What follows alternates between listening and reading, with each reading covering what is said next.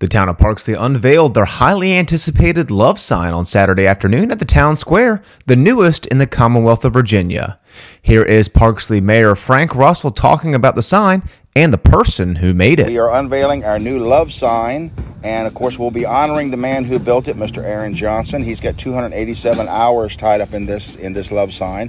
We're very excited. We've got a band. A band is playing on our new stage for the first time, and we're excited about that. We have about 20 vendors out here, and we've landscaped the whole area on the corner. We're very excited about what's going on in Parksley today. This is our O. And you'll notice we have a heart in the middle of our O. We're thinking that's going to be where...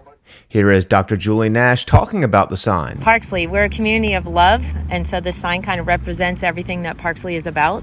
Everyone came together. You're looking at hours of volunteers and just everyone supporting each other. This is a town of love. It is a family, and we just want people to come and see what a beauty, what a pearl of the Eastern Shore this place is. Be sure to stop by the Parksley Love Sign and get your picture taken in front of it. A special thanks goes out to Miss Patsy Gord for her help covering this news story for ShoreDailyNews.com.